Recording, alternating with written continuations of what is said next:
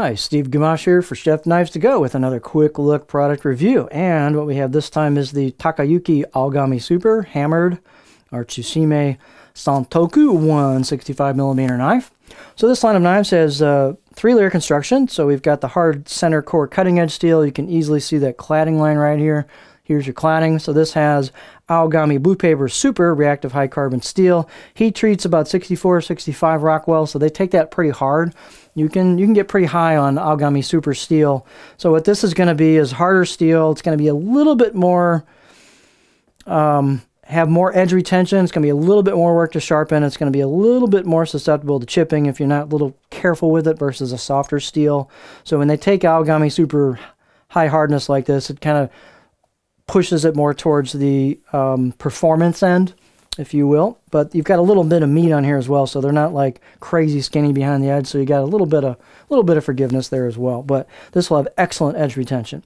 The construction is a soft stainless cladding on either side of that core steel. There's a lot going on, so they have a hammered finish, what's known as Tsushime, and then that finish also has like a blacksmith black coating called Kudauchi on it.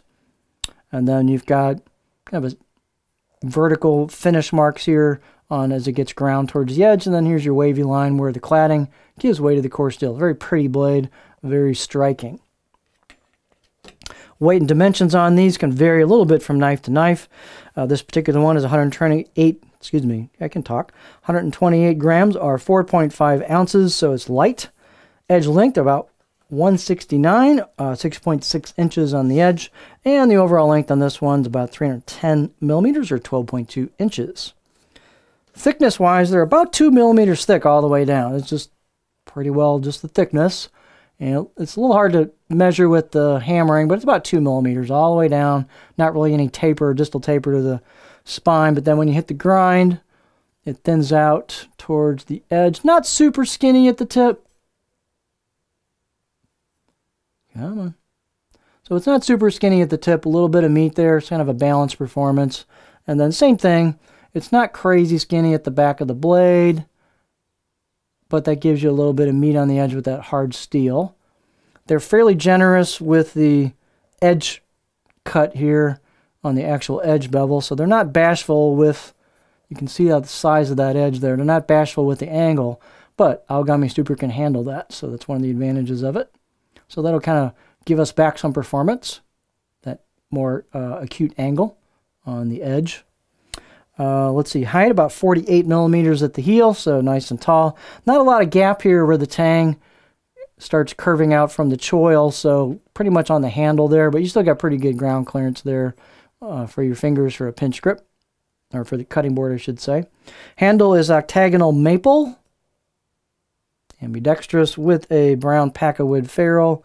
Looks like they got really nice glue up and seal job here where the tang goes into the handle.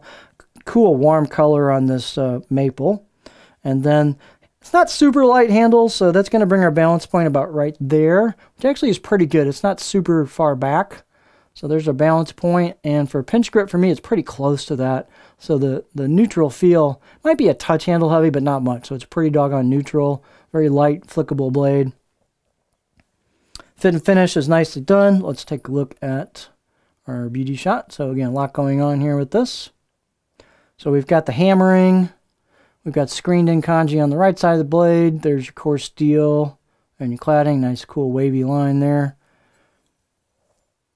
Here's your left side of the blade. They've got, again, some screened in kanji there. Hammering. There's your grind. There's your cladding giving way to the core steel.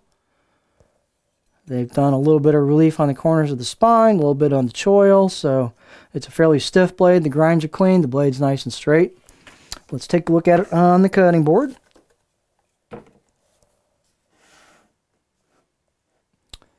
Alright, here we go. So, this is the cutting board profile. This has just a great kind of middle of the road Santoku profile. It's actually very, very good profile. It's very neutral. So we've got a good flat towards the back third of the blade. It flows nicely into that stop. The tip is kind of typical sheep's foot tip on it. Kind of low, but little bit of belly there, so I can get up in here before the tip starts wanting to dig in. So this will rock really nicely over small, medium stuff, no problem. Chopping towards the back, you can do tip draws with it, not too bad. And it'll do kind of push-pull glide cuts, no problem. So this is a really good just balance profile that's easy to use for lots of techniques. So very well done on their part. That's really nice. It's just lends itself to lots of different styles. So, nice looking, easy to maintain, great hard core steel for edge retention. This is the Takayuki Algami Super Hammered Santoku 165mm knife from Chef Knives To Go.